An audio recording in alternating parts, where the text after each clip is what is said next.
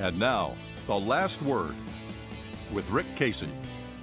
We will never know whether Carlos Flores, then 44, was guilty of drunk driving when San Antonio police officer Mathew Belver stopped and arrested him back in October of 2009. Flores was charged with a more serious crime, assault on a public servant. Belver said in his report that Flores had kicked him in the face as he tried to put him into the back of his squad car. Flores said he was innocent. He filed a complaint with the police department alleging that Officer Belver had actually assaulted him. Belver said Flores had handcuffed him and put him in the back of the car.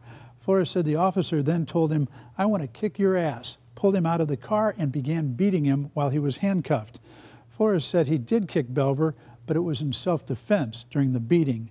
Nevertheless, presumably on the advice of his attorney, Flores cut a deal. It was his word against Officer Belver's, which did not portend a favorable outcome.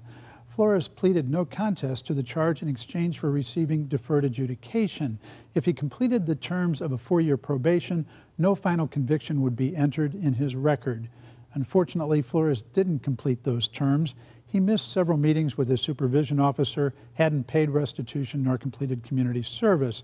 So in May of 2013, his probation was revoked and he was sentenced to 3 years in prison. Flores, who had no previous criminal record, apparently behaved himself in prison. After only 1 year, he was scheduled for release. It was then that he learned a sobering fact. Flores was a Mexican citizen who was in the United States legally, but because of his conviction, he faced deportation. Before he cut his earlier plea deal, Flores had received a response from the police department's internal affairs unit. In rather vague terms, he was told that, quote, corrective action had been taken against Officer Belver, but he wasn't told what that action was. About a month before he went to prison, Flores was interviewed by the FBI. They were investigating allegations that Belver was beating people he arrested and conducting improper, warrantless searches. What Flores wasn't told, nor was the DA's office, was that the police department determined that Belver had filed a false report on the Flores case and had violated departmental policy by not taking the seriously injured man to the hospital before booking him.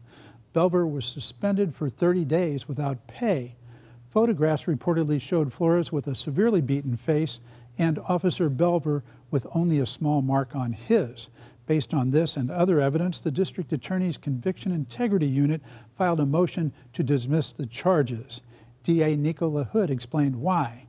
As you know, Integrity Unit Chief Jay Brandon and I both practiced as criminal defense lawyers, he said. I absolutely would want to know about the finding on that police officer before advising my client on his defense. What's more, he said, it's the law. The Supreme Court a long time ago ruled that prosecutors must turn over to defense lawyers any what it called exculpatory material, any evidence that might help the defense. In 2013, the Texas legislature passed the Michael Morton law, which broadens what Texas prosecutors are required to turn over. But there's a problem, as first noted by Judge Barbara Hervey, a former Bexar County prosecutor who is now a veteran member of the Texas Court of Criminal Appeals. That problem is that under a separate Texas law, police agencies covered by civil service rules are not required to disclose police disciplinary files, even to prosecutors. This includes the SAPD. Hervey indicated that contradiction needs to be addressed either by her court or by the legislature.